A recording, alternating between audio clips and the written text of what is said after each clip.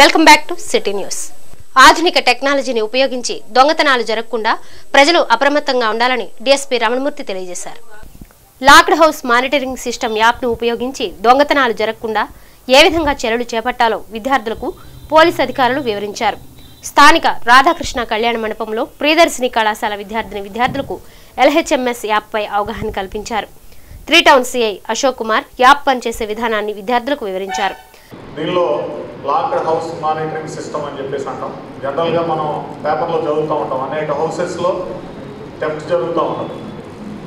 దాదాపుగా సపోజ్ మనం తెనాలిని తీసుకుంటే రఫ్ ఎస్టిమేషన్లో ఒక 20,000 హౌసెస్ ఉన్నాయనుకున్నాం.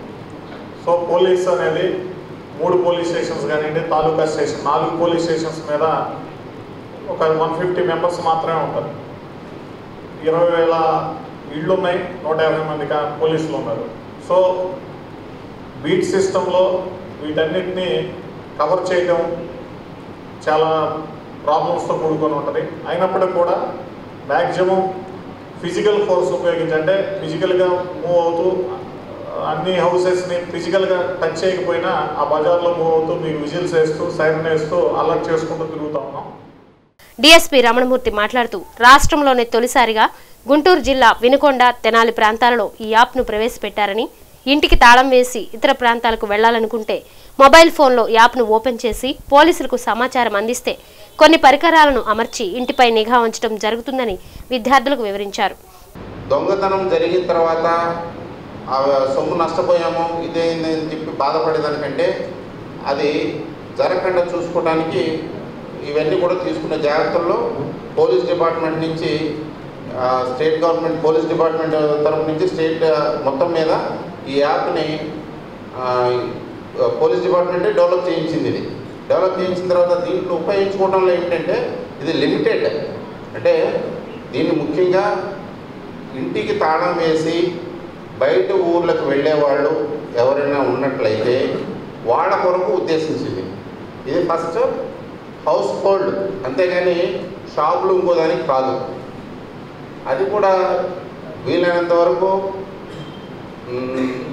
వీళ్ళందరూ కూడా ఈ ఆండ్రాయిడ్ ఫోన్ ఉండాలి, వాళ్ళు ముందుగా రిజిస్ట్రేషన్ చేయించుకోవాలి. ఈ కార్యక్రమంలో కళాశాల president Amareswara Rao, principal CH Srinivasarao, సిఐలు B Srinivasarao, Kalyan Raj, Chinnamallaiah తదితరులు పాల్గొన్నారు.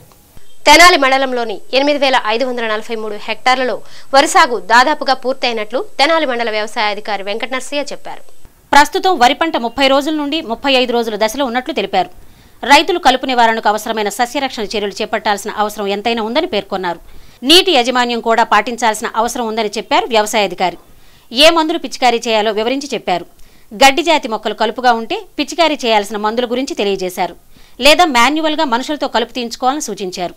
కలుపు సరిగా నివారించుకోకపోతే దిగుబడి తగ్గిపోతుందని నీటి యాజమాన్యం గురించి వివరించి చెప్పారు వ్యవసాయ అధికారి.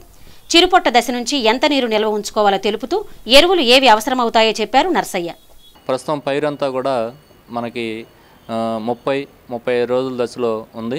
ప్రస్తుతం రైతు సోదరులు ఈ కలుపు యాజమాన్య పద్ధతుల మీద, అదేవిధంగా నీటి యాజమాన్య పద్ధతుల మీద, అదేవిధంగా ఎరువుల యాజమాన్య పద్ధతుల మీద కొంత శ్రద్ధ వహించి చేసుకున్నట్టయితే మనం అధిక దిగుబడిని సాధించడానికి, అదేవిధంగా తక్కువ ఖర్చును కూడా తక్కువ చేసుకోవడానికి అవకాశం ఉంటుంది. కాబట్టి ప్రధానంగా ఈ పరిస్థితుల్లో ఈ కలుపు పైన మనం ఎక్కువ శ్రద్ధ చూపాల్సినటువంటి అవసరం ఉంది. ఎందుకంటే ఈ కలుపు ఉన్నట్టయితే ఈ ప్రధాన పంట పెరుగుదల అంతా కూడా తగ్గిపోయి రేపు దిగుబడి తగ్గిపోవడానికి అవకాశం ఉంటుంది. కాబట్టి ఇప్పుడు ప్రస్తుత తరుణంలో ఈ కలుపుని నివారించుకోవాల్సినటువంటి అవసరం ఎంతైనా ఉంది. కాబట్టి ఈ వెదబెట్టినటువంటి పొలాల్లో 20 నుంచి 30 రోజుల దశలో ఉన్నటువంటి పొలాలన్నింటిలో కూడా మనం ఈ కలుపుని ఈ తుంగ కానీ ఊద కానీ ఉన్నట్టయితే దీనికి క్లించర్ అనేటువంటి మందుని 1 ఎకరాకి 300 ml చొప్పున పిచికారి చేసుకున్నట్టయితే మనం ఆ ఊదనంతా కూడా నివారించుకోవడానికి అవకాశం ఉంటుంది. తాళం వేసి ఉన్న ఇళ్లలోనే చోరీలు జరుగుతుంటాయి. వీటిని అరికట్టేందుకు సాంకేతిక పరిజ్ఞానాన్ని వినియోగించి చోరీలకు check పెడుతున్నట్లు 1 town CI Bellamkonda Srinivasarao తెలియజేశారు. ప్రత్యేకంగా తాళం వేసిన ఇంటి భద్రత కోసం లాక్డ్ హౌస్ మానిటరింగ్ సిస్టమ్ యాప్ను అందుబాటులోకి తీసుకొచ్చింది. దీనికి రాజధాని ప్రాంతంలో మంచి ఆదరణ లభిస్తోందన్నారు. ఈ యాప్ను స్మార్ట్లోకి డౌన్లోడ్ చేసుకుని ఒక్కసారి వివరాలు నమోదు చేసుకుంటే చాలు. యాప్ ద్వారా ఇంటికి రక్షణ కావాలని రిజిస్టర్ చేస్తే వెంటనే పోలీస్ శాఖ స్పందించి ఇంటి వద్ద కెమెరాలను అమరుస్తుంది. దీని ద్వారా ఇంటికి యజమానులు తిరిగి వచ్చే వరకు కెమెరా దృశ్యాల ద్వారా రక్షణ కల్పిస్తామని సీఐ వివరించి చెప్పారు. ఎప్పుడైనా ఊరికి వెళ్లాల్సి వస్తే ఈ యాప్లో రిక్వెస్ట్ వాచ్లోకి వెళ్లి ఫలానా రోజు ఇంటికి తాళం వేసి వెళ్తున్నట్లు, తిరిగి ఫలానా తేదీ వరకు ఉండమని వివరాలు నమోదు చేసి పోలీసులకు ముందస్తు సమాచారం ఇవ్వాలి. వెంటనే వారు ఇంటికి వచ్చి వైర్లెస్ మోడెం కెమెరా అమరుస్తారు. ఈ కెమెరా ముందు కదలికలు కనిపిస్తే వెంటనే రికార్డ్ చేస్తుంది. కెమెరా పోలీస్ కంట్రోల్ రూమ్ ఇంటి యజమాని మొబైల్ నెంబర్కు అనుసంధానం చేస్తారు. కెమెరా ముందు ఏవైనా కదలికలు ఉంటే వెంటనే ఫోటోలు, వీడియోలు రికార్డ్ చేసి కంట్రోల్ రూమ్ ఇంటి యజమానికి పంపుతుంది. దీని ద్వారా తాళం వేసిన ఇంటికి రక్షణ కల్పిస్తారు. మీరు ఇన్ఫర్మేషన్ రిక్వెస్ట్ కానీ పంపించండి, మేము ఇట్లా పలానా రోజు ఊరు వెళ్తాము, మేము పలానా రోజు దాకా రావడానికి వీలు కాదు అని రిక్వెస్ట్ పెట్టినట్టయితే వెంటనే మా యొక్క పోలీస్ టీం రంగంలో దిగి మీరు వెళ్ళే ముందే మీ యొక్క అడ్రస్ అది దాని ప్రకారం మీ ఇంటి దగ్గర వచ్చిన తర్వాత మీ ఇంట్లో కెమెరా ఏర్పాటు చేయడం, అలారం సిస్టమ్ ఏర్పాటు చేయడం జరుగుతూ ఉంది.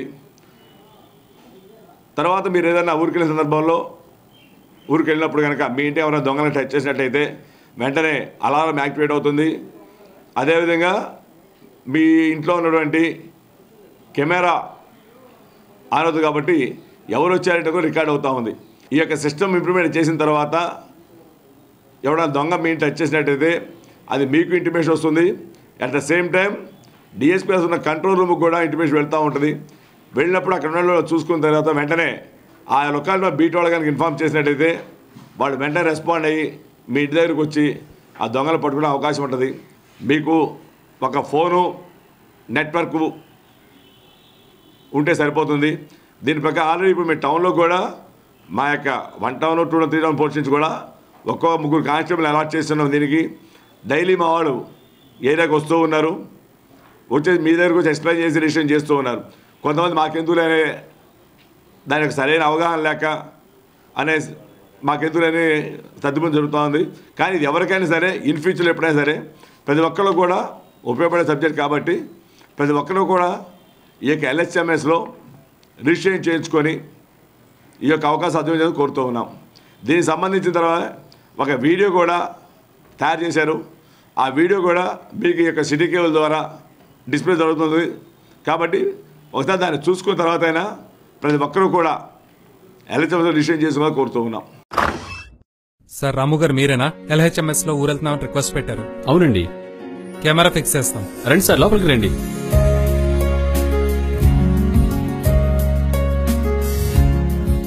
Okay, happy journey. Thank you sir, thank you.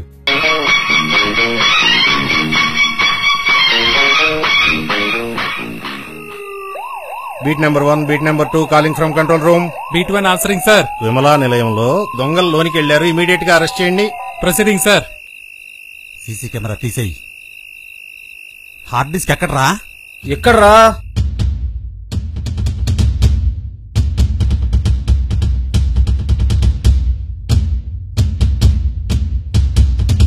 చిన్నోడా ఏంట్రా? ఇప్పుడున్న LHMS దెబ్బకి ఒక్కొక్కరం అందరం పెట్టల్లా దొరికిపోయాం. ఎక్కడ ఉన్నాం అక్కడ. మన గురుగారు తప్ప. LHMS మిమ్మల్ని కూడా వదలలేదా గురుగారు? వదలలేదురా బాబు. LHMS ఏ దొంగను. ఇప్పుడు ఒక చిన్న విరామం.